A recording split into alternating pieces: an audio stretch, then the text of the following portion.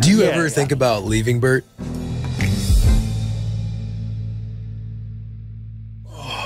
What's that? Sunday, yeah. God, you got your Sunday? Yes. I honestly, I would like to be like, oh, it's such a grind. It's so hard, but it's so much fun. You want anything else? No, this Soda? Bud Light? Four Rosas? No, I'm all set. I am good to go. And I totally interrupted what you were saying. You got here Sunday night? Got here Sunday. And it's also like everyone goes on business trips and like, oh, Vegas, man, we're here for 7 days. I love it. Do you? I think it's awesome. I'm not like, even when I was at the height of like partying and doing extracurriculars, I was still not like a Vegas club guy. I've never been like a club guy. He hadn't met gambling yet. Yes. And so this past year I met gambling with Dana and I am truly addicted. Are you? I will sit at the table for hours. That's the best, isn't it? I'm not a big gambler, but on our cruise, I gambled a lot. And it was so much, I had so much fun. I'm the money person in our family. I don't know if you could have guessed that. Yeah. So I'm not going to be like, yeah, here's $1,000, just throw it down the toilet. That's what I think of gambling. But God, it was so fun. What game? So what were you fun. playing? Blackjack? We played, what's the one, craps? Crabs. Oh, that's a Played great craps. social game. Yep, played, oh, that was my favorite. Yeah. And we played roulette. And we played some other game I'd never heard of before. Do you remember what that game was, Peter? Is it Baccarat? Weird one No. that Foley lost all the money at. Yes. Poor Foley, man. R.I.P. I don't remember what it was either. It was really fun. Really, really fun. I had a blast. Yeah, it's a good time. It is a good time when you get everybody involved and you got the camaraderie around the tables and everybody's winning. You know, if you're down or you're losing, it's like, Oh, it sucks. Yeah. And as a girl, this really sweet guy just kind of went, let me teach you how to play this game, craps. Because Bert does not pay any attention to me. He's like, I'm in the game. You're, every man for himself. And so this sweet, sweet guy just stayed with me the whole night and taught me how to play. And it was the best. Because I don't think I would have ever figured it out if Bert was supposed to be my partner. do you ever think about leaving, Bert? No, of course not. No, no. There have been times though, like he had this moment after Travel Channel where he had some PTSD, where he was not normal, and I kept going, I wonder how this is damaging our kids. Like I need to really start kind of thinking about this. But as soon as I had that first time I had that thought of, I wonder how this is damaging our kids, I said, dude, I think you're like out of my pay grade. I think you need to get some help. And he did. And then he got diagnosed with PTSD and then he got treated. Was he in the war? Like, how did he get PTSD? Yeah, from Travel Channel, from Trip Flip, because he was like jumping off bridges and rappelling. No way. He's not like that guy. Yeah. He's not an adventurer guy. He's not an adrenaline junkie? No, he wasn't. I think he may have become one, but in the beginning, the first episode of Bert the Conqueror, he hid in the bathroom and called me and said, I'm hiding from production. They can't find me. Don't tell them where I am. He was just going to jump off the stratosphere in Vegas. That's what he was going to do. And he couldn't do it. He's throwing up in the bathtub, like totally couldn't do it. Scared to death. So if that's how you react to that, and you're doing that every day for like 10 days straight, and then you have 3 days off and then 10 days straight, it caused PTSD for him, because PTSD is caused by like intensity without recovery. Got you. So he had no recovery, and it was 6 years long. That story is fascinating of him and all the Travel Channel stuff, because we've only known Bert for, I don't know, what, 18 months now? Right. Yeah. And it seems like just when he sat down the first time on the bus, and it's, you know how Bert is, like you sit there and you ask one question and then 45 minutes later you ask the next question. But the way he was telling the story of his life, it's incredibly interesting how it all went down, and the comedy thing, and finding out Segura's making this much money and he's that, how he has to elevate his game, like the ability to adapt, improvise, and overcome. Very impressive. It is impressive. It's impressive that the two of them too have been friends for so long. I mean, really, really friends, and have built their businesses kind of side by side and now together. It's really cool. It's kind of like the two of you. Yeah. Yeah, I would Right? say, who would you think you'd be more of, Tom or Bert?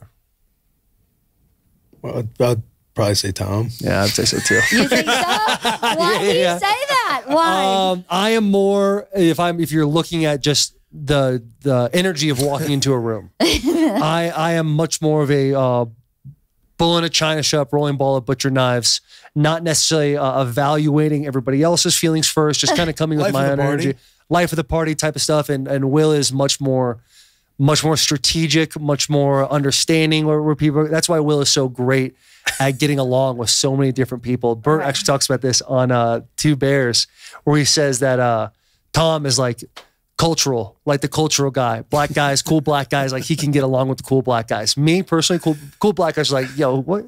They always hit me with, you play too much. And that's when I know I'm out. Taylor didn't like him. That's right. Yeah, it doesn't. I don't do well with the black community. Yeah, I always let him know. What? I know. I try to wear all black. I try to fit in. I got the tattoos. How do you, why do you even think that? That's It's just, no. You sound like, I always say about Birdie, cast a wide wake. Yeah, He's exactly. cast a wide Yeah. wake. So you got to be in a good boat to stick with that guy. Yeah. So, if you're good with it, then you're good with it. If it's not, it's kind of hard. Right. To hang out with somebody cast a big wide wake. When did you know you guys were going to be good friends, or did you know? You played together, right? Yeah, we played together in 2018. First few minutes. I would First few say it probably minutes? took 90 seconds.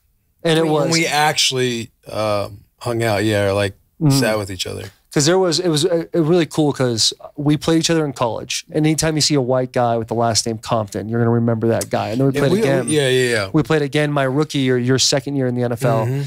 And then a few years later, you see a white guy on the football field. You kind of give him a tap in the ass. And you're like, hey, brother, we're doing it. Look at us, huh? We're making it through it, aren't we? Survive in advance. Yeah, survive in advance. And 2018 comes around. Will signs as a free agent to the Tennessee Titans. And there's a tweet article, something that comes out. It's like, Will Compton Taylor Lewan are going to be best friends. So I feel like my marriage is being arranged. I'm kind of like excited, like ready to meet my bride. And Will comes in and we end up having like these breakfast clubs where like before practice in the morning, like that is the worst time of the day. The anxiety is the highest. You're putting down food. You're about to have a 2-hour practice. It's going to be hell. And we would sit there and just talk about podcasts, talk about, these different things. And when I become a friend with somebody, it is very much we are going to be the best friends ever, or you'll never hear from me. He loves hard and he loves fast. Yes, I do. Not at all intense, right? No. Same way you got married. Not all quick, fast, hard, intense. I was sitting with another free agent. We had just got there, Mike Campanaro, shout out the boy. And we would just kind of, obviously we'd be sticking with each other like in the mornings. And Taylor came and sat down by us one morning. He's like, yeah, see you guys having a good little time over here. What am I missing? What am I missing out on? Hey, I want to laugh too. Yeah. And then from that day, we kind of had our little breakfast club. And then I was just in a hotel right down the road from the facility because I had just gotten there. And Taylor, like every day, he'd be like, yo, come over, burgers. Let's go get some burgers. Let's go do this. Let's go do that. Like, you got to come over. You got to meet Taylor. You got to meet the Bean. Bean's my oldest daughter. Yeah. That's awesome. Or me and Campanaro, like we'd be in the hotel and, we're just both at the hotel. Like he'd be in my room and Taylor had to go to this formal thing you had, and he's like driving home, so he FaceTimes me. I answer, and Mike and I are like sitting there. He's like, "Oh, are you guys hanging out without me?" And he's an intense lover. He's an intense lover. Yeah, I understand. Bert, first date with me, I couldn't get rid of him. He called me every single day at 9 in the morning. What are you doing tonight? What are you doing tonight? Well, every day for like, I think maybe months. And I was like, dude, you're intense. But I for sure know, like, you like me. Yeah. Like, there's no doubt. The persistence. Yeah. Well, it's just super, this is what I want. Yeah. Sounds like you're that way too. Yeah. I mean, when it came to me courting my wife, I got engaged with her in 5 weeks and we got married in 2 months. That's amazing. And I remember 10 days into meeting her, we were at this, we were in San Francisco at this wine bar type thing. I don't even drink wine, but I was trying to be cool. And I looked her in the eyes and I gave this big speech and I was like, I love you. I love you. I love this so much. And she looks me in the eyes and she goes, thank you. But I mean, it's been 10 days and overly persistent over and over and over again. Like after that, I asked her to be my girlfriend. And then she came back to Arizona. We drove down to Arizona and she left and came back and I had a ring waiting. Oh my and God. she like literally, I think until we like a few months after we were married, she still wasn't sure of like if this was going to work out or not. Even after you were married? I was just super persistent, super persistent about like, this is 100% it. And it's just got to happen. Now it's been like 8 years. It'll be 8 years in April. Yeah. That's so awesome. Yeah. It's all time. What's your favorite part of her? What do you like about her most? Taylor is such an amazing person with, she does a great job of humbling me, which I hate, but she humbles me when I do get a little too high. But besides the beauty, besides all the cliche, shallow things you can say about, a beautiful woman like Taylor, her emotional maturity is incredible. Like her ability, I'm very much like this, as we've already established early in this show, but her ability to kind of stay consistent, stay the course, and open up doors of different views for me when I'm going through a situation is above anybody else I've ever met in my entire life. To where like, if I have an issue, whether I, figure it out begrudgingly because she's now telling me again, and I'm like, I can figure this out for myself. One way or another, I'm going to see it a certain way, how she casts the light on it, how she casts the net. And it's like, it's very, it's super special because it's like, so without her, I joke because you'd be dead. I would be dead.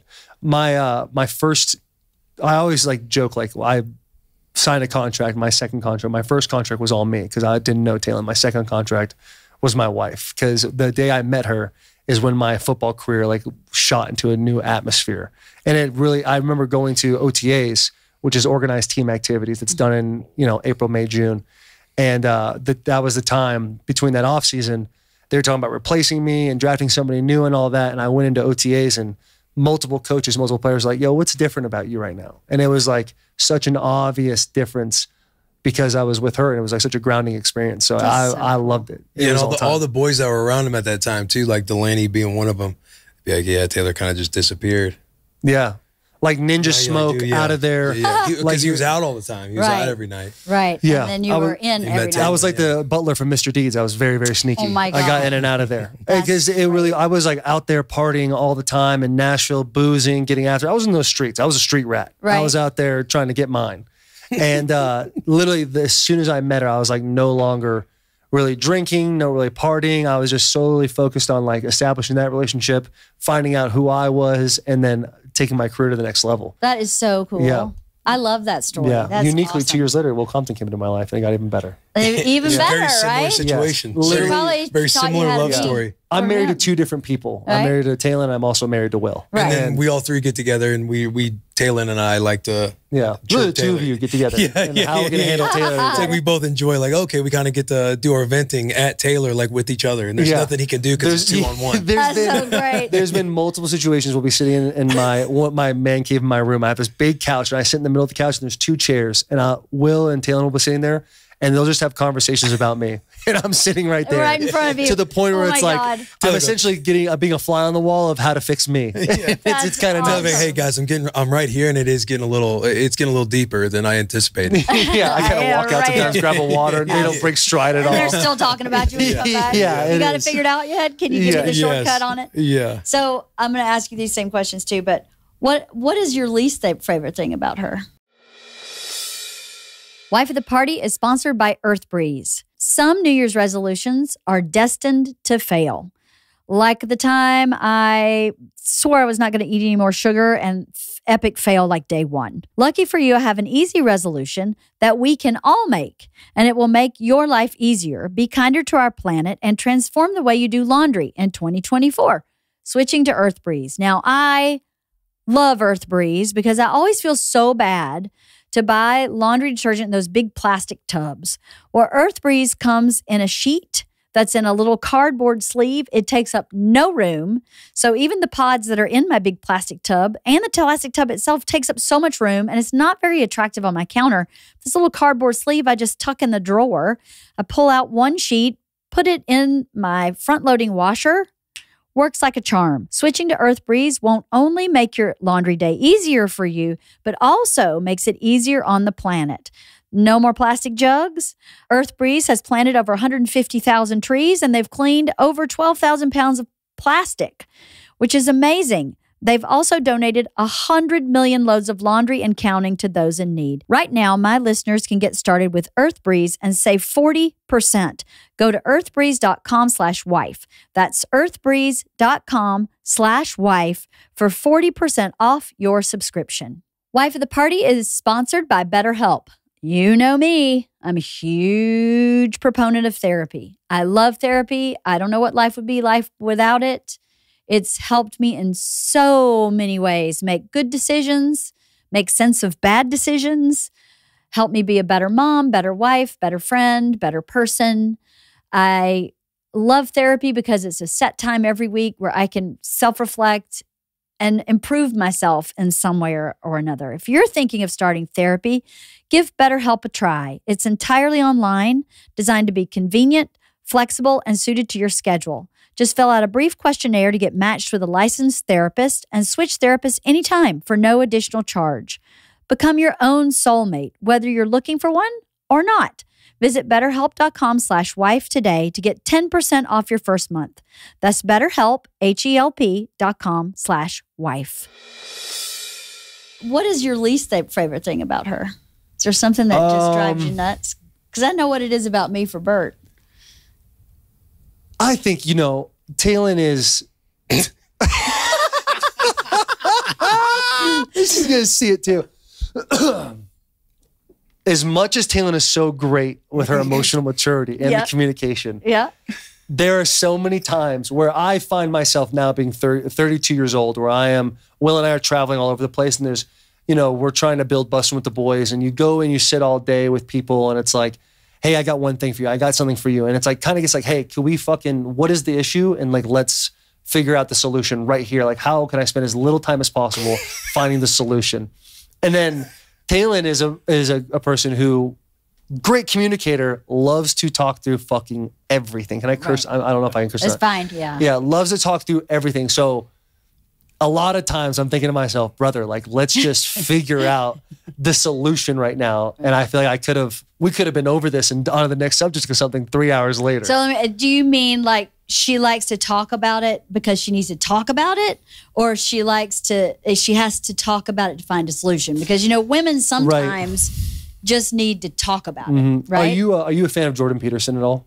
No, very little, just a little bit. So Canadian guy, really well spoken. Some people love him, some people hate him, but he has he talks about relationships and how important communication is in relationships, and men naturally go to what's the problem? Okay, let's go find the solution. Yeah. As opposed to women who essentially, if you're looking at this path and there's so many, let's say 20 stones, every single stone has to be unturned before you can see the end result. He's not the first person who came up with that. Right, exactly. He was just the last YouTube short video I watched of motivation. That was also also in a very shitty book called Men Are From Mars, Women Are From Venus. Yes. Same exact concept. Women have to talk about shit. Right. Men just want to solve it. Yes. So is that what you mean? Is that she needs to talk about stuff?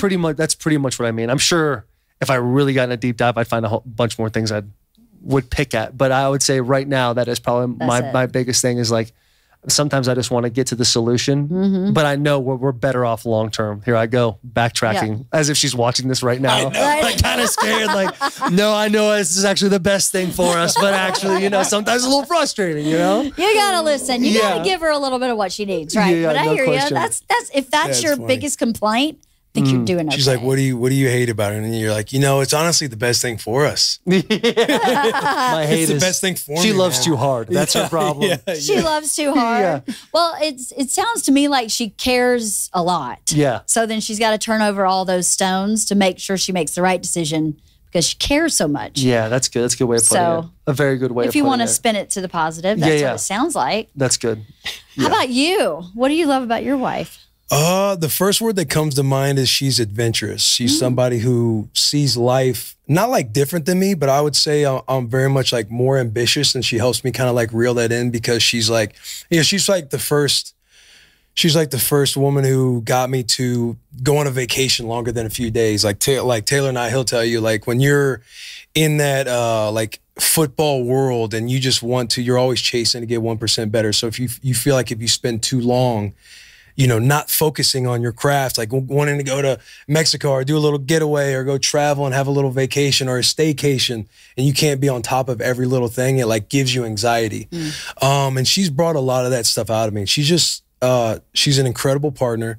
We're kind of like a yin and yang because we move a little differently and we see things differently, but I feel like she challenges me a lot and brings a lot of good out of myself and helps me wrap my mind, you know, around different things. Like myself, like it wasn't the 5-week, 10-day stuff. Like she had to kind of go through, you know, I had to put her through a combine. We had to go through a lot of different things to make sure there was the right fit.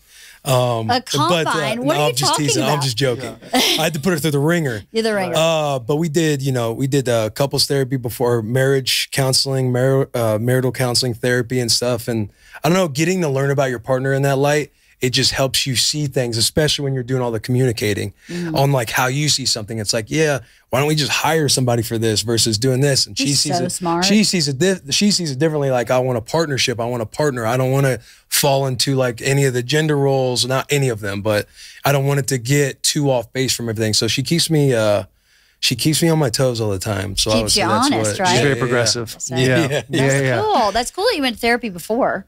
Yeah. I had this group chat, shout out the island, and I had a buddy of mine who had gotten married recently, strongly recommended it. And we kind of, outside of us just BSing all the time and doing group chat stuff, there'll be a good thing that kind of comes to the group chat every now and then. That guy, like, we all kind of talk about as men, and he's like, hey, I really strongly recommend this. So we kind of looked into it, and I was like, yo, what do you think about this? She was all about it. She's like, they're almost surprised that you're coming up with an idea like that. But so we kind of went down that path, and it was very helpful. That's good. It's good when you want it to work, right? When that's what you really want it to work. Right. So if you want it to work, you'll do whatever to enrich your relationship, your experience, or your life. Yes. Yeah, that's so cool. Yeah. So what do you not like about her? There are a couple things that come to mind. Charo. Take off the governor, Will. Yeah, so Charles emotional. She's a crier. Yeah. And I'm not. So like I don't say it in such a negative way. I thought you were such a crier. No, just kidding. No, I can cry. Trust me. You get a couple things going, the boys, I'll get the tears going. But as far as just like, if you're in any confrontational conversation, like, I feel this way. Like, I guess I view myself this way, which who knows if it's true, whatever, if I over exaggerate about it. But I like to just kind of just be like a steady piece. Like if something happens, it's all about how you react and respond to this situation. Like, hey, don't ever get too high. Don't ever get too low. Like kind of just stay in the middle. Like shit's going to happen. Like, okay, this has happened. How do we just accept it and then start to figure out like a solution? Whereas I feel like she'll be a little bit more up and down about it and a little more, I'm trying to find that. You feel it now, right? You feel that part. You're like, I am saying a lot. Yeah. But she would laugh about this because, the benefits of like the therapy and everything else is you learn how to kind of like, I guess, talk to each other or at each other when things are happening or trigger buttons or like this is happening. You can kind of make it lighter because sometimes, I'm sure the boys would back me up. It's just like, hey, this is not as big of a deal as it seems like it is right now. Right. So that's probably what I hate most about her. Will is not a person that does mourning processes. Like if something bad happens, let's say we have a podcast and it falls through. Will is the first person to go, damn, that sucks. All right, what are we doing next? There's not going to be like hey, that would have been awesome. Let's talk about how great that would have been. Right. Well, like, is that kind of what you're saying? Yeah. I mean, dude, life happens for, That's such a good quality, though. That's a great quality to be able to just kind of, it's resilience. You just kind of move on, move to the next thing. Yeah. You sound very respectful. Both of you sound very respectful of the fact that your wife has a different way of processing stuff than you do. That's really great. Yeah, because I know if she was sitting here, she'd have a couple things that she'd love to. Oh, no question. Heck yeah. Just get off her chest. That's the thing about marriage. I think marriage is two people who are different. If you were exactly the same, how boring would that be? If you process the whole world exactly the same, no one would ever learn or grow. Yeah. You would just be bored. I would be bored out of my mind if I didn't have somebody that challenged me in some capacity. You don't want it to be too challenging, but it's supposed to be a little bit. What's your least favorite thing about Bert? He's a slob. Oh, yeah. We did matter of fact, for our vlog, we did a little tour of Bert's. This is clean. Oh, this is his room? I mean, she doesn't wear all the flat bill hats. She doesn't wear size whatever shoe that is, where the sock and the rag just sitting there in the middle of the floor. The rag? Yeah, I know. I was like, is it a happy rag? I think that's rag? Bert's cum rag and sock. I don't know which one he used because there's only one sock. A little bit of both. Yeah. Depends. Yeah, he's a slob, and he's a slob to the point where if I go, hey, dude, can you just like pay attention to that because it negatively affects me? He'll say, you're trying to change who I am. Like you're changing who I am. That is a guy. That's a guy move. It's a big mic drop. For who I am. Like how you say that? I go, no, actually, I just don't want to fall over your shoes. Right. Just kick them to the side at least. Just don't leave them in the middle. Like, hey, Bert, the theme today of the subject is selflessness. Let's think about others, like as you move throughout the world. Like there are other people who live here. Yeah, have you not spent any time with this guy? That's Bert, not how his brain works. Come have a sit, brother. We want to talk to you about something. His selflessness is in other places. It's not in that place. Yeah. For sure. That's one thing. And another thing that I don't like about Bert is that if we are arguing, he can't see anything other than his own point of view until like the next day. So if we're in an argument, I have to, and I know that he's too much in his feelings, and he's like an 11. This is really a 3. I just got to sit there and let the 11 just go through all the motions. And then I'll go, okay, I'll talk to you in the morning. And in the morning, he'll wake up at a 3 and go, I think this is really a 3. And I'm like, good job. But he does a good job of coming back with the 3. He comes back always. Yeah. Is he somebody who wants to talk about it and you're kind of just like, space, do your thing? Like in the moment? Does he want to talk about it? Yeah. Oh, yeah. Yeah. Does he want to talk about it? Is fucking exhausting. Yeah. Where I'm like, dude, I'm a little more dude in that way than he is, in that I also go, well, let's find a solution. Or, if she hurt your feelings, let's think about, did she really mean to? Like, what's the intention versus the impact? What was her intention? Amen. Speak to him. Right? Speak, sister. The impact is undeniable. Your feelings are hurt. But is she really that bad of a person? Is whoever we're talking about, or me, am I really that bad of a person? I would never mean to hurt your feelings, but I did. So, but no. I am inherently evil in that I hurt his feelings. And the next day he'll go, oh, okay, you're not evil. You just hurt my feelings. And I'm like, thank you. Can we just get to that a little faster? Yeah. But. That's a great example. I'm thinking of how I left out the peanut butter and jelly and the sandwich bread and stuff when I put Rue down for a nap, and I was kind of excited to go take a nap for myself. I love my naps. Love the naps. But I kind of just forgot to put everything away, and I get a text talking about I felt like you not doing that made it think like it's my job to do it, yada yada. And I'm just thinking, hey, sweetheart, we don't have to do all this. Like, do you honestly think that I intentionally thought I'm not going to clean this up, and this is Charles' job to clean up my mess when I clean up? Sweetheart, I've gotten better. I was probably 70%. Now I see myself a little bit more at 90% of the cleanup messes. Like, I've made progress. Let's stop acting like I've made zero growth. That's what affects me. Those are my triggers when you try to make me feel like I haven't grown that much. I just start venting. I got one too. You brought up arguments, man. Another thing about Taylor is her recall and her memory of going back to conversations. If we have a conversation, she says something that upsets me, and I go from my 3, now it's a 4, now it's a 7, now it's a 10. And I'm thinking, that comment wasn't just a comment. That was an attack on my entire character of a human being. Right. I now go to her with fire, with you said this and that, and for whatever reason, I've manipulated that in my head. But the recall and the ability to be like, actually, I didn't say this, I said it like that. And the tone I was using is this. And the ability to verbatim say what she said and what I said back months ago, days ago, really pisses me off. So my wife, she has that ability. My wife's memory really bugs me. Or if you don't remember. And you think, hey, what happened to my charger? Is JP around? No, but the charger thing is a bit. The charger thing. And she's like, my history says I probably did something with this charger. But in my brain, I'm like, I swear I didn't mess with your charger. But you kind of have nowhere to go because the credibility here is like, okay, this. And then I'm thinking, maybe I did do something with the charger because I can't remember. Right. It's like you gaslight yourself. And then she found where she misplaced it. And I was like, that is 1 on the scoreboard for your boy. Just FYI. That's JP was there to witness one. That's when I you do have that to Bert. Yeah. Bert loses everything. And we had one set of keys for my car was missing forever. Like months. Like 4 or 5 months. And I finally went, fuck it, I got to go buy another set of keys because he's going to lose the only other set of keys I have, and then I'll have no keys to and it's my car. So I go and buy another key. It's like $800, and then I find the key in my coat pocket. Oh, tough shot. Did you let him know? Yes. That's something you got to keep to yourself. That's something you got to keep to yourself. Sorry, babe. But your history says you freaking lose your head if it's not tied to you. Doubt, so it wasn't like it was out of nowhere that I was going, fucking Bert lost my damn key. It's just affecting your whole day. Yes. Yeah. So, I hear you. It's hard. Is it hard to apologize? It is. In the moment, myself. yes. Yeah. It is. In the moment, it's always difficult to apologize. I like to consider myself a good job of tucking my tail between my legs and coming and be like, hey, that was way out of line. But once I figured out that I was wrong, it's like I try to overcorrect in a lot of ways. I suck at it. With Bert. I can apologize to anybody else, but with Bert, I have a hard time. And I don't know why, because that's my one place I should be really wanting him to feel like, hey, I'm really sorry. But sometimes I think my piggy bank in my brain of all the shit that pissed me off that he hasn't apologized to me for.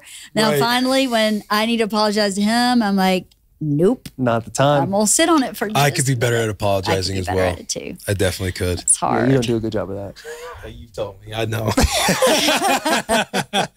How did kids change you guys? How did kids change Oh, my goodness. I think for the best. It's the worst, man. It is not. That is not true. Man, kids suck, dude. It's terrible. They take all your time. No, I'm kidding. Having kids is literally, it's one of those things where all the bullshit cliches of like, you don't know until you have them. Hey, you'll know once they come out. And everyone's telling you this fantasy story about like, when you have kids someday, you'll understand. You're like, I got a dog, or I got a goldfish. I take care of that. I love that. Yeah. Why can't it be the same thing? And then once you do have the kid, it is literally like, oh my God. And as I get older, like my oldest is 6 years old, I'm being able to experience true conversation, like working through things, and kind of being like conscious to the point where like, if there's an issue that comes up, it's like, what an opportunity to set a brick of foundation right here. And you're kind of like putting that in there and you're like, maybe I am the dad of the year. I really don't know, but that really put a good case out there for me. It's unbelievable. Isn't it? Yes. Yeah. And being a girl dad too. Like I was disappointed when I saw the pink. You were? Yeah, absolutely. I'm the third. And so I want like a William the fourth. But dude, Rue, like, we are obsessed with her. It's so much fun. She's going to be 2 in April. So when she kind of that 16-month mark, when they start kind of acquiring their personality and everything else, like she's a little spark plug. But you're not done. No. Yeah, we're trying to have more. You have more. Yeah. You have 2? I have 2. Yeah, 3 is being talked about, and soon I will be having sex. So it's gonna be really exciting. Very nice. I'm getting kind of hyped up for it. It's gonna be Drop a comment. Congratulating for sex. Congrats on sex for me. And I will say out loud, if I have a girl again, I'll be devastated. Really? Not because I love my 2 girls. I love it. I'm an individual that needs to experience everything in life. Right. It's the reason why I took a lot of different drugs, not because I wanted to, because I wanted to. It was a necessity. I wanted to try out the experience and done dumb things because I thought the experience. Right. And if I have a girl, again, it's no longer like, I'm not going to have any more than 3 kids. 3 is going to be maxed out for me. It'll be more the mourning process of knowing I'll never be able to experience having a boy. That'll be the hardest part for me. So I am dead set on having a boy. And it's going to hurt worse when I eventually, Taylor will get pregnant and I will have twin girls. Right. And then will have a boy and I will resent Will for the rest of his life. I will. I'll get him back some way. Well, we were really disappointed when we found out Georgia was a boy because I did not think, first of all, I never thought I'd be a mother. But second of all, I didn't think I would know how to mother a girl at all. And Bert wanted a boy. Bert was, I'm sure you know this, Bert like played every sport. Growing up, huge athlete. He's still super athletic. I mean, not a professional athlete. He still wants to. He tries to. And I want to put a bookmark in that. You finish this story, but we need to talk about Bert's real athleticism in a second. Okay, but yeah. But I'll tell you now, having a 19 and a 17-year-old girl, for Bert personally, a boy would have fucked up our whole family because he would have brought out with them and separated.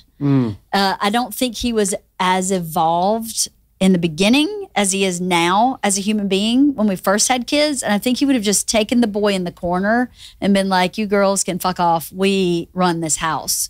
So I think he actually needed to have 2 girls for him to have his own like human growth and development be as good as it could be. So I love when Bert hangs out with guys, with like guys like you guys.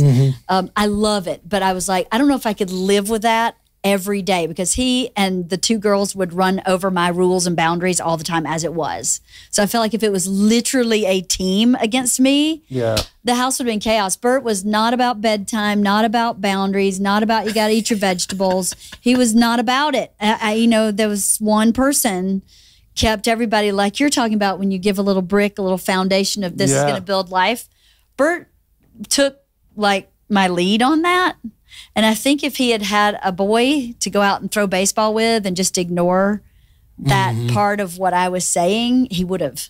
Right. So I was really glad. So if you have all girls, maybe, not saying you'd be that way, but maybe that's just what you needed. You brought up a good point about like not being evolved enough as a human being. So I was like, I think 25 when Wynn was born.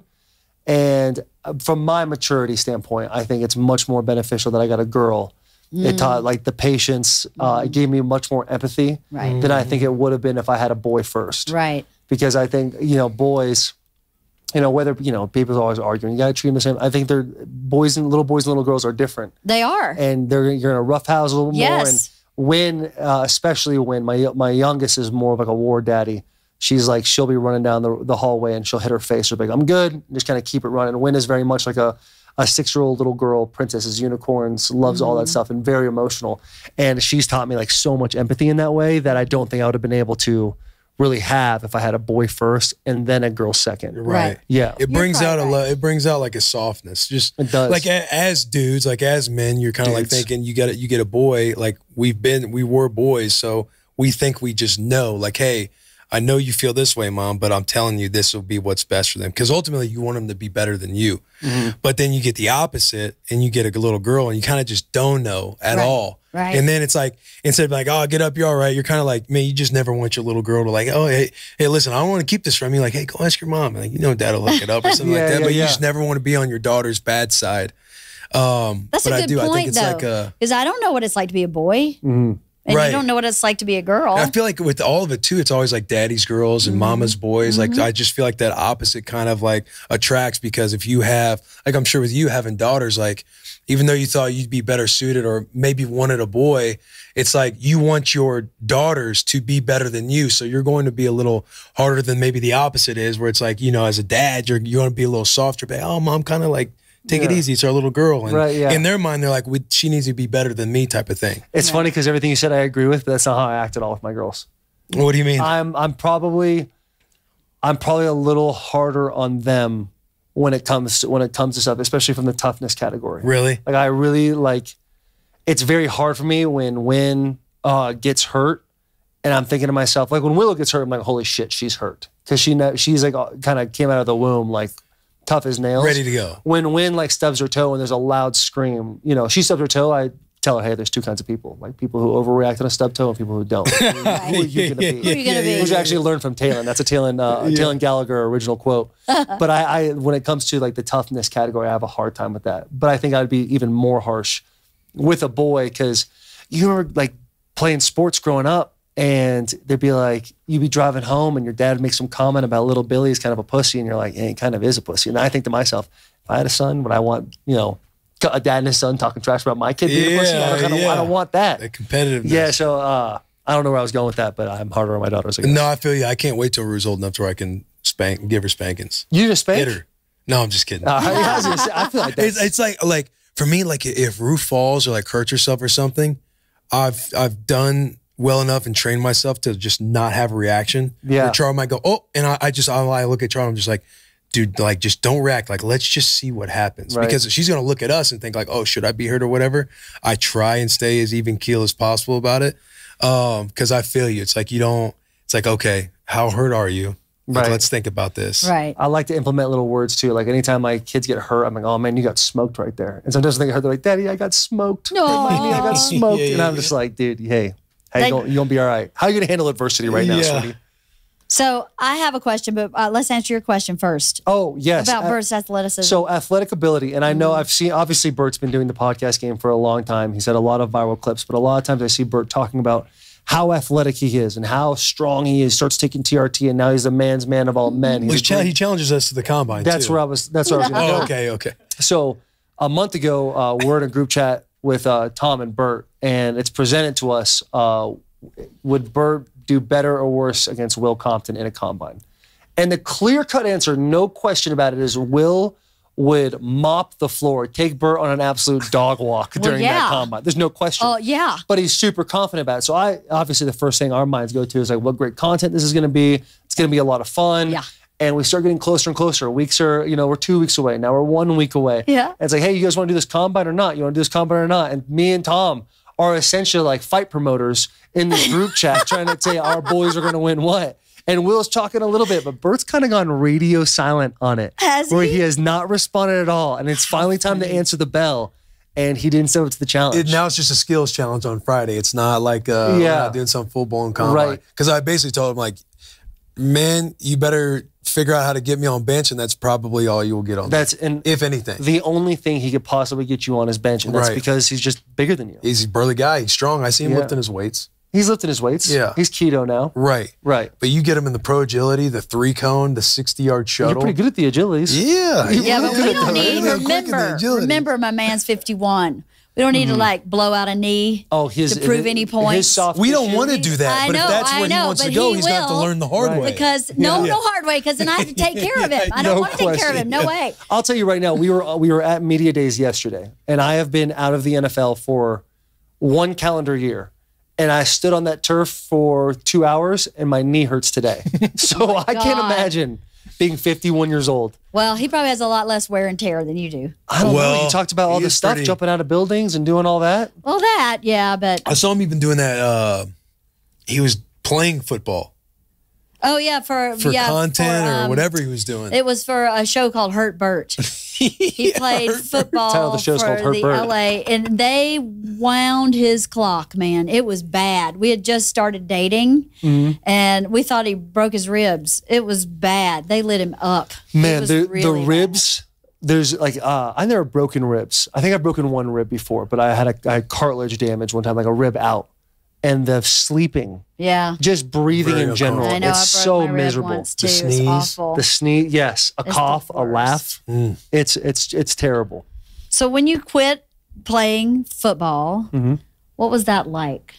Did you have some mourning? Did you have some loss, some grief, or were you like, I'm good? Like, I know the circumstances of you no longer playing, but what was it like for you emotionally? What'd you go through? Wife of the Party is sponsored by Every Plate. You know I'm a big fan of meal subscription services. Every Plate is amazing. It's so inexpensive with high quality, really yummy, delicious recipes. It makes making meals so easy and fun. My daughter loves to pull a package of Every Plate out and follow the directions and cook herself dinner, cook me dinner. It's been a real add to our routine every week. $1 means something again. Got a buck? Get $1 steak for life. Simply add a 10-ounce ranch steak to your weekly order for just $1 per box while your subscription is active. Now that's raising the stakes for dinner. Looking to budget your food expenses in February? Save big and eat great with America's best value meal kit. Their meals are cheaper than your average fast casual meal, so ditch the takeout to save money while still enjoying fresh, satisfying meals. They're the easiest way to eat affordably. You can count on Every Plate to make mealtimes easier without compromising on quality. Every Plate recipes include only the highest quality ingredients, including sustainably sourced seafood that meets the Monterey Bay Aquarium seafood rankings, so you know your meals will be fresh and flavorful. Get a meal starting at just $1.49 plus $1 steaks for life by going to everyplate.com/podcast and entering code 49wife. Subscription must be active to qualify and redeem the $1 steak. Get started with Every Plate starting at just $1.49 per meal plus $1 steaks for life by going to everyplate.com/podcast and entering code 49wife. Subscription must be active to qualify and redeem the $1 steak. But what was it like for you emotionally? What'd you go through? You want to hit that first or want me to hit first? I think we have a couple different experiences. Like we started busting with the boys, and Taylor had just signed the deal that he signed, which was shout out the boy record deal in the NFL for O lineman at the time.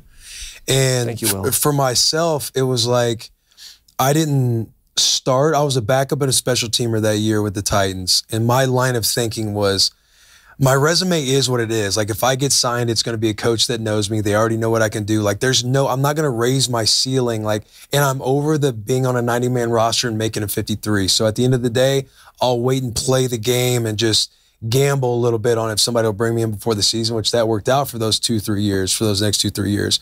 So I got to kind of balance both worlds. because Taylor, he'll tell you, like, every year I dabble with it. I think I'm done. I'm pretty sure I'm done. You just get the itch. You go back and forth. But I kind of, I would say a soft landing for the position I feel like I was in as like a journeyman, because we had the transition of busting with the boys, and I would spend weeks like in the season, like I got injured with the Saints. So I was chilling on the couch for several weeks before I went to Oakland. So you kind of taste what those weekends are, like kind of hoping it turns. Like I've been in that gray area, and I was in it enough.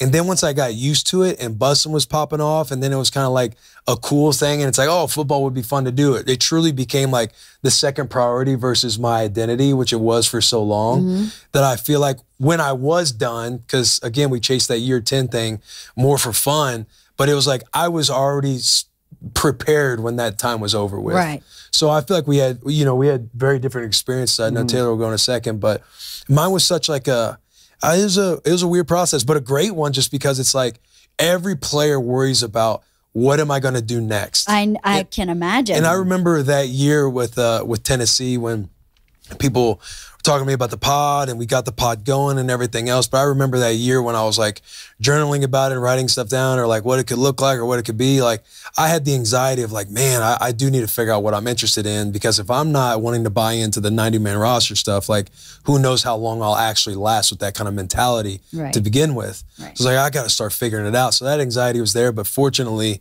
those next 3 years like really worked out for the best. That's great. Yeah. So you had just sounds like a pretty natural, it was just easy. It was transition. as natural. Right. Yeah, it was as natural as it could be That's for just the position I was in. Right. So I was I'm so thankful that we have Bustin' with the Boys, because again, guys struggle, and you understand why. It's like you identify with something for, since you've been playing flag football, like you identify, I want to be an NFL player. I want to be an NFL player. Then you finally become one. And you're like, oh, this is it. And you think it's going to last forever, and it doesn't, man. It's quick. Right. And fortunately, we got to play longer than the average career, but it's just your identity. Right. And then you're kind of, when it does happen, you think you're ready for it. And then, a lot of guys, it gets pulled out from under you, or you get told no, usually without even knowing. Like you just don't get a call anymore for most guys. And so it's always like a tough reality, and super thankful that the boy and I was able to kick off Bustin' and kind of build it while we were still playing. That's really good. Yeah, this really goes back to like kind of the original part of our conversation, where Will is he's very strategic and very big planner. Like I've always been plan A is the only plan, and there's not going to be a plan B. And it happened for me like when I started playing football, when I got my first scholarship offer, I was like, okay, yeah, I'm going to go to the NFL and I'm going to crush it. And it's what it's going to be. And so my career was going so incredibly well. I was so proud of everything that was happening. And then in 2020, I tore my ACL. And it's the first injury I ever really had, the first surgery I had to get done in my entire life.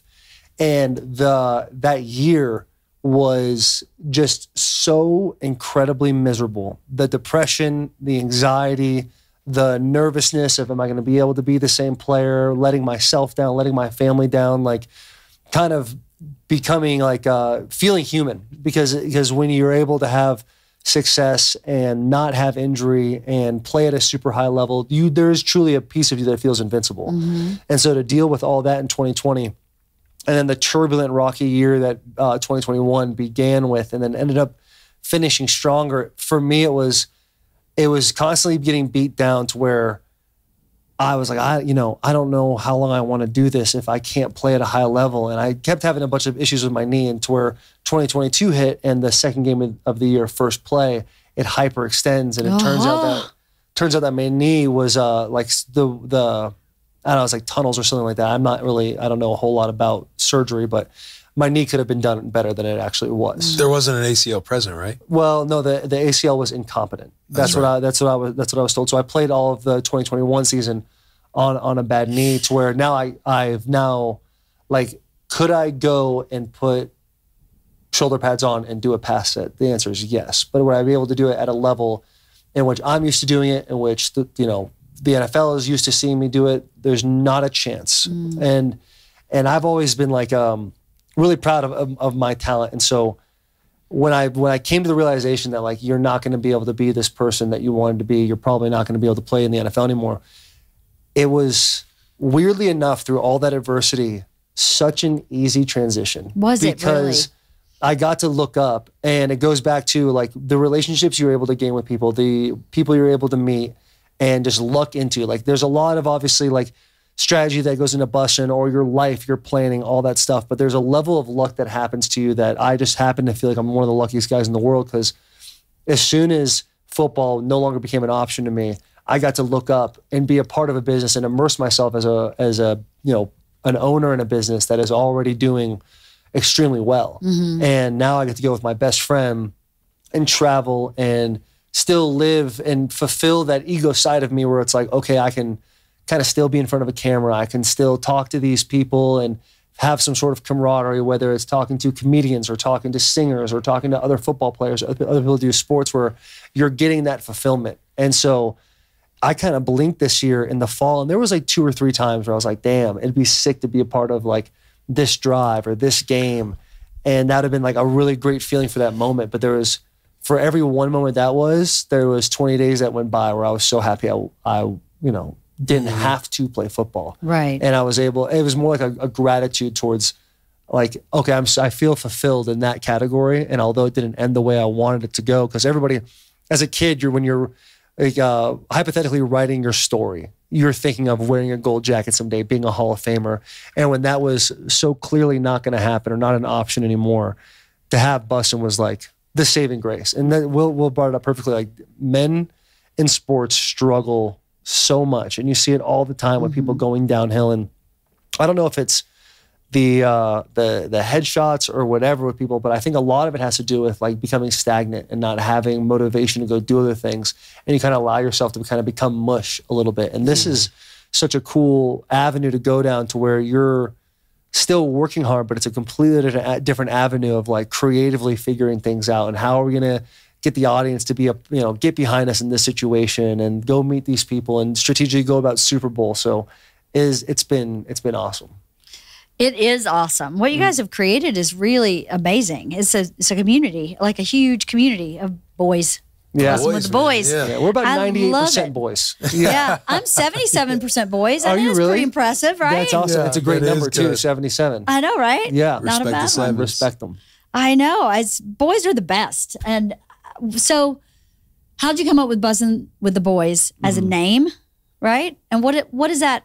What is it? This is a cheesy question, but I was told to ask it by someone I might be married to. Okay. What does it mean to you, the boys?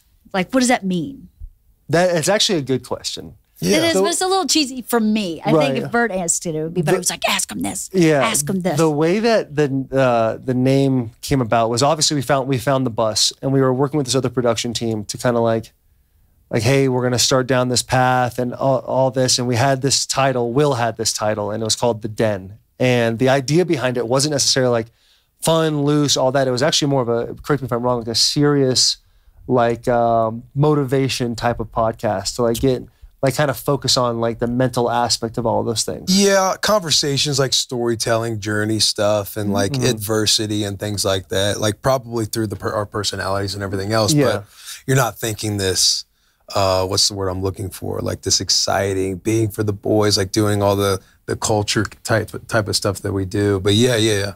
Because the For the Boys mantra kind of came about in the 2018 season. 2018 Titans, yep. Yeah, whereas like kind of became this like call recall thing in the locker room. Like you walk in the locker room, it was like the boys, and then like 5 or 6 dudes go the boy, and it's kind of like we became a team that was like, hey, we're for the boys. We're all working for each other. We're all having a good time. Like if it's not for the boys, it's not for us type of mentality. And so it kind of you've said this a few times where it kind of felt like, are we stealing from our boys by like kind of using the phrase for the boys and making it more of like a bro-y type thing? Right. And we found the bus, and Will was the first one at the meeting because Will's always on time. And Will sees a picture of the bus and he's like, I don't know if this is a good idea, but Taylor's going to love it. Yeah. And sure enough, I come in there bumbling, stumbling. I'm like, this thing is awesome. Right.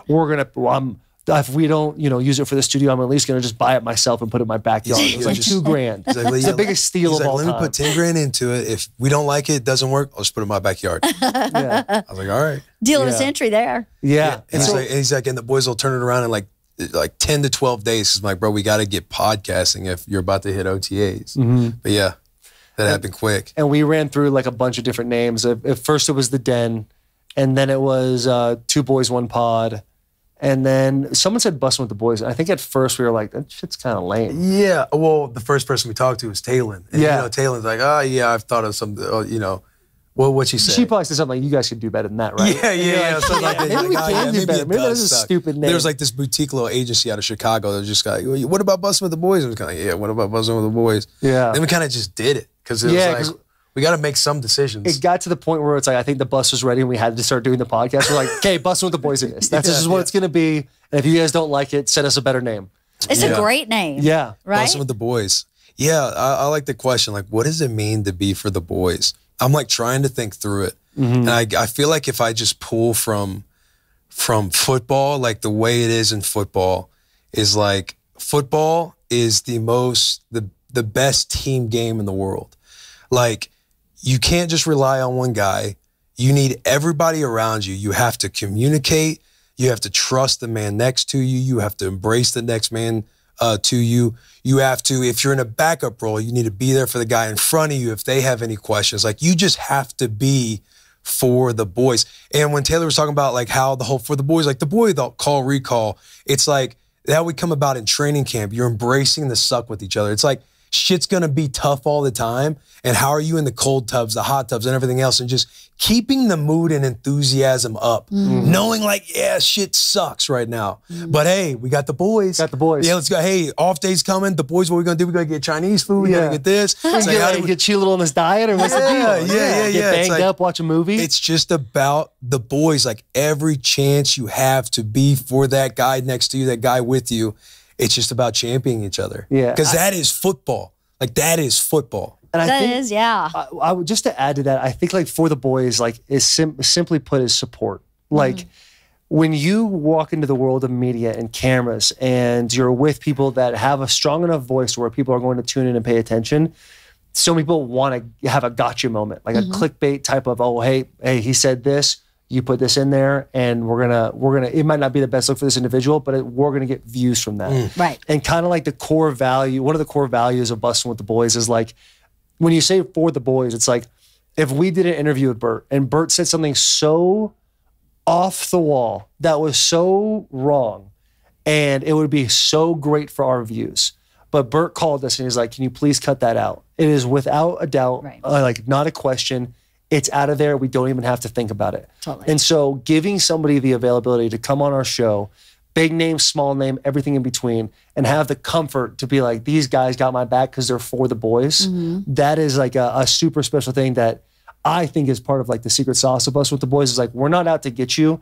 We're here to help people like see your personality and see like how awesome you are and kind of like make you seem a little human, like have people embrace you. Because so many people that come on our show, like Bert's a very unique, I know we keep bringing him up for obvious reasons. Like Bert's a very unique individual in the standpoint, like you see his personality, you love his personality, you have it. But with football players, a guy like Derrick Henry, for instance, very stoic face, runs very hard. You don't know a whole lot about Derrick Henry. And when you go and you watch an interview with Derrick Henry, it's like very political answer. He's almost whispering, and it sounds like the same garbage bullshit that every single football player puts out there. Right. But when he sits on Bustin' with the Boys, there's a light and there's a twinkle and the ability to say, have a little more fun with this and speak more freely, knowing that I can kind of say what I want right now. Yeah. And if I need to, I'll call Taylor or Will and they'll take it out. And then people get to see a new light, a new lens of Derrick Henry, who you would never see anywhere else, any type of situation that, because he has the freedom of knowing that we're for the boys. Right. So if we can get that transcript,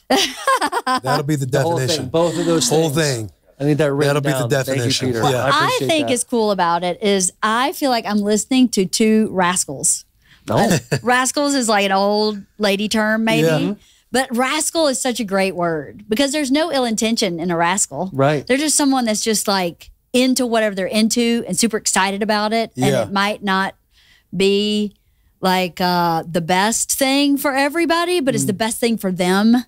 And it's cool and it's fun and you can't wait to hang out with a rascal. And they're probably going to get into some trouble, but it's not going to be like super big trouble, just enough trouble that it's really fun. And if you're going, kind of like the beer Olympics. Yeah. It's a bunch of fucking rascals doing rascal shit. Around. I love the beer Olympics and I didn't get to go, but I was like, that is the best idea ever. And I want to go and watch all these people act a fool.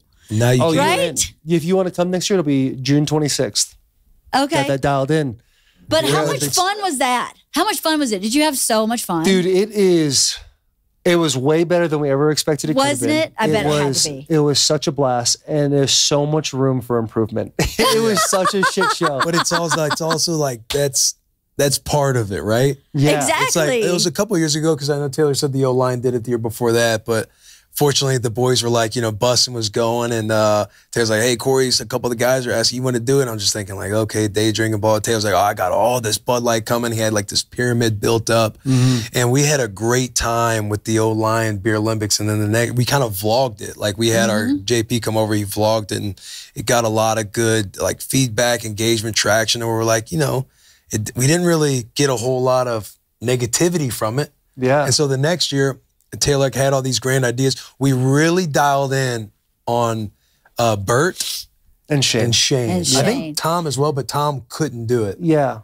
Yeah, and Tom couldn't do it, and we were also told Tom would hate it if he did do it. So and the comedian's like... He's going this year. He doesn't have a choice, but he's going to be there this year. I'm glad he's going. Sometimes he needs a little nudge to have a good time. Yeah. Sometimes you need to just push him into Come, it. figure Shane it out. and Bert, Get you it, just dude. have to You're say... successful. Get in there. Figure it Have some out, fun. brother. Shake it Yeah, up with the boys he just needs a little... I would love to pool wrestle Tom and just hold him under the water till he gets a little nervous. You know? my God. I don't know if that's the right thing to say. That's why he doesn't want to Now go. he's not going to come for Yeah, sure. now he doesn't Don't do wanna that. go. Edit that out. Yeah. Edit that part out. But Yeah. it looked like, Dude, what it I couldn't saw went any online, better. like all your vlogs and all that looked so much fun. And then everything Bert came and told me about, I was like, this is like, it's just the best time. Yeah, Rascals is like the most fun way of putting it too. You're 'Cause like it a is little like the rascally, old a little boys bunch of will be rascals. boys and they're Yeah. gonna have fun. Like, hey, what do you do? Exactly. They're just having a good time. Yeah. Someone's getting mad about the noise. It's like, come on, guys are Yeah. guys. Nobody out got there, hurt. man. You're just drinking a bunch of beer and playing stupid games. It was You close wake up a though. little sore. Yeah, woke up a little sore. Shane got pink belly. Like he's got welts all over his body the whole time.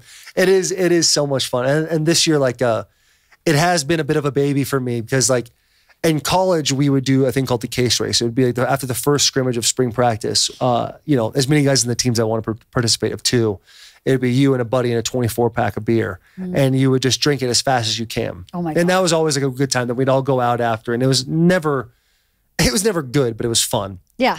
And then the Beer Olympics was always a thing that was sweet ever since obviously Beer Fest came out in the 2000s. It was always like, man, that'd be so sick to do. And the ability to kind of do it one year, kind of give it a test run, not a whole lot of negativity behind it. And then the next year, being able to scale it the way we did was it was awesome. And having the schedules worked out, because that to me was the most stressful shit in the world. It was get in, calling Pete, getting everybody. Got big fast, late. Got big fast late, and I'm it's in my backyard. And so I think this year we actually had a meeting about it yesterday. Did you? Yeah, we had a meeting about it yesterday. We have a date set now. That's awesome. And it's it's gonna be, we're gonna put it on steroids this year. It's gonna be all time. That's so great. Yeah. And you're coming, yeah? Yeah. Well, I will if I can, but I also want Bert to bra out and not worry about me. So I don't want him to have to. I don't need taken care of. Yeah. And he doesn't really take care of me. But sometimes in certain He probably knows contexts, that. he's like, and so I don't want to. I don't want to intrude. But he knows if I you're could be part of like the a fly on family, the wall and just watch the whole thing, I'd be so excited. knows There's you're a part of the family. balcony I can sit on and just watch the whole thing. You It'd be amazing. You got us out to the machine. I know. You're Wasn't that You're awesome? part of the squad. Yeah. He should. Yeah. And remember that the next day, Bert sends a very nice 2-minute voice message just talking about how great it was. He had no He's idea you guys awesome. were coming. He was so blown away. That was a very cool experience. I think that was just awesome to fly in, do all that. So we do really appreciate that. I think that was. You don't was appreciate it awesome. as much as he did. It meant a lot to him that you came. It really genuinely did. He had no idea you were coming. How was that process for you guys, filming all that, being a part of it? Obviously, you're in it too. So the movie Yeah. or the premiere? Because the premiere was about as much as the movie. It was a lot. Yeah. It was really cool when Bert first told that story. Actually, on a radio show called Loveline, long time ago. It was Dr. Drew and Adam Carolla had syndicated late night radio show called Loveline where people would call in and ask questions about sex and Dr. Drew would answer them. And it was really funny. So Bert guest DJ'd, he took over for Adam Carolla and told that story to Drew online and on the radio. And someone called in and said, have him back tomorrow night to tell that story again. So they did. And when I heard it, Isla was little. Isla was maybe 1. So it was probably 16 years ago. I heard it on the radio with Drew. Bert had never really told me the whole story. And when he got home, I said, that's your movie. That's your movie right there. That's a movie.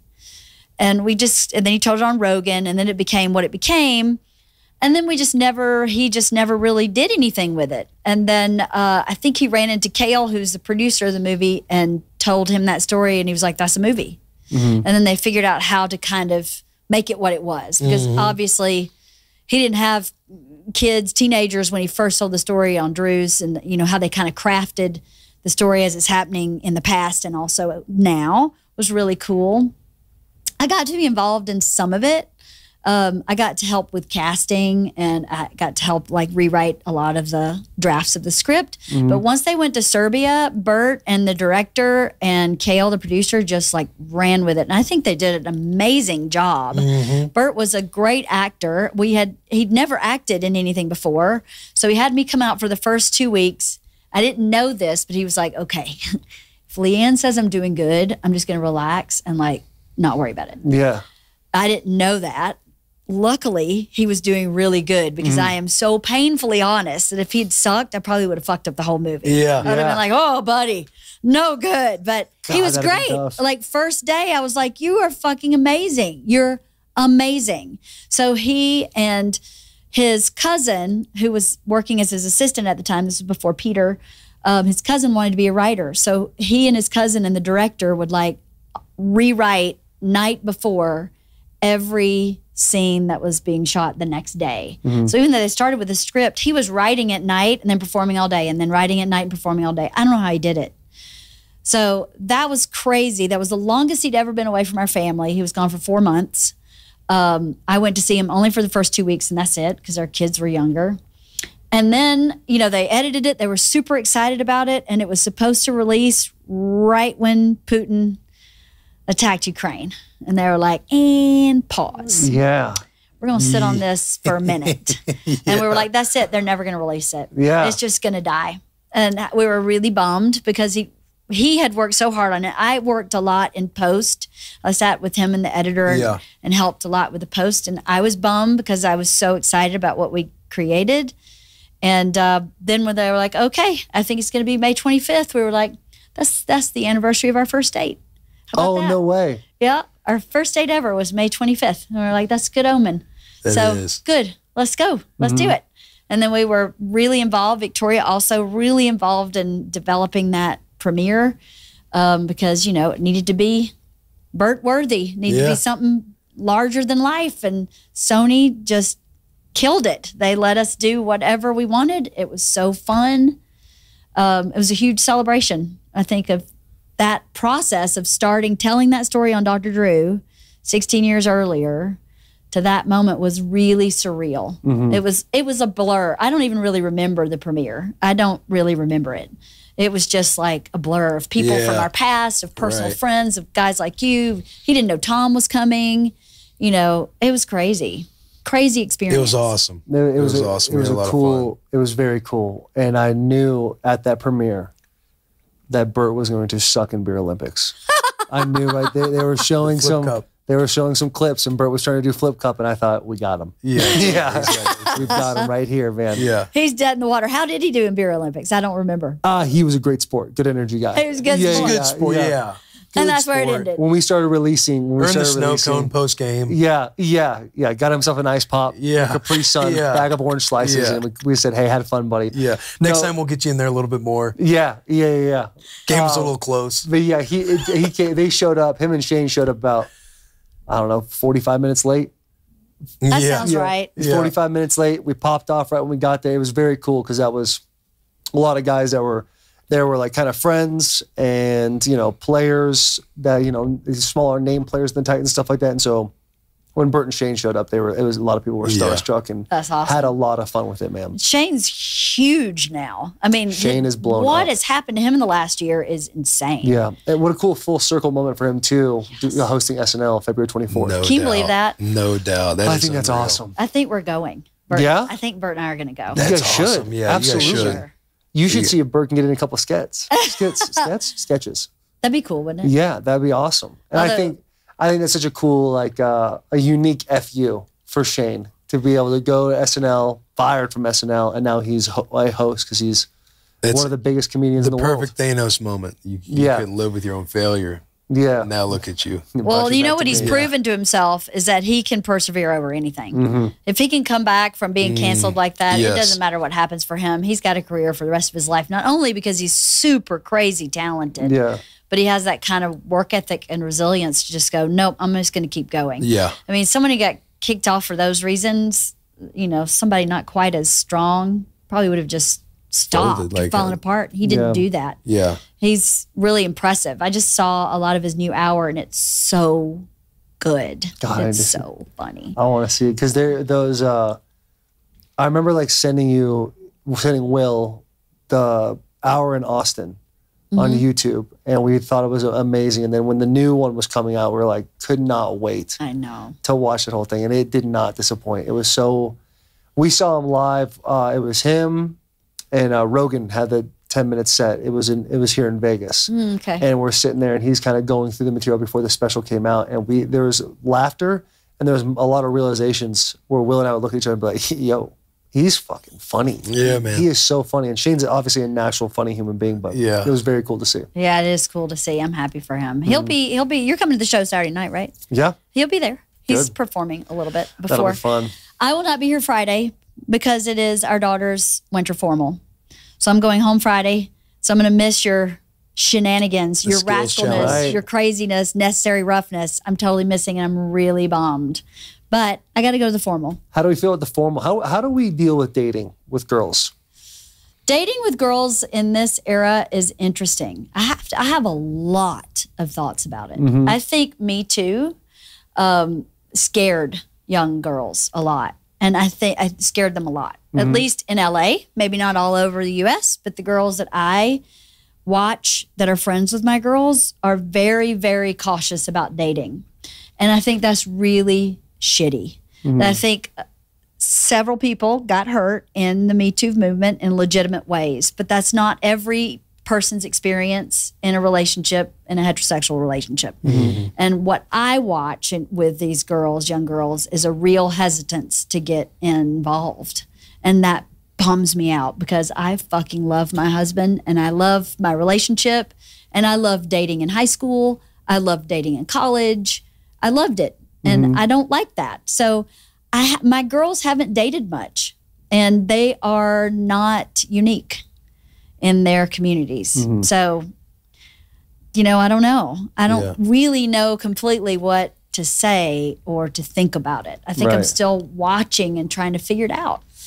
That sounds like good news for us. Yeah, so, I mean, I feel like that's going to be long. Scared of dating. Yeah, scared of dating but that's 10 years from now. But scared of dating is not healthy. But that's not healthy. I know, like my That's 6-year-old, not healthy. I think my 6-year-old's going through her first crush right now. And it's been like literally in the last 2 weeks, we've had a lot of conversations about it. I don't know why I feel this way. Like, why does he make me feel this way? And I'm thinking, me personally, I actually believe that I will handle the dating situation very well. Like, I believe that Taylor is such a great mom and she's going to be able to instill that sort of confidence and pride. Right. To where they'll handle themselves correctly. But like just seeing the question, like the doubt, the uncertainty, like why do I feel this way? I'm going to have a really hard time seeing my daughter deal with like these bouts of anxiety when the heartbreaks happen and all of that. And they go through the emo phase, listen to the new Blink-182 album, with the mascara deep on the eyes. Like that's going to be. We got that. Yeah? Oh yeah. Isla's like all black makeup, all black clothes. She's into like Slipknot and. Slipknot's that's old school shit. Yeah. Old school. Yeah. This is Slipknot. Big Hot Topic girl. No.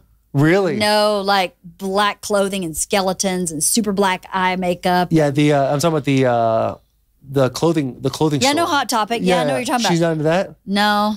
Because that's like, that was where you would go get the Slipknot and all that. No, she's like thrift store only. Really? Thrift store. Doesn't buy anything from anything but the thrift store. But I think by the time your girls are up, this moment in time will be a little different, you know? Right. It was, if you think about it, my girls were in middle school when Me Too was happening. So they knew enough about this move, like about what was going on, to be scared by it. Does that make sense? Yeah. All boys suddenly It'll be a are faint scary. memory. Right. And all boys are unsafe. And you have to be a certain type of boy to not be unsafe. So like my high school boyfriend played football. My girls would be like, oh, too big, too scary, I don't know what's happening here.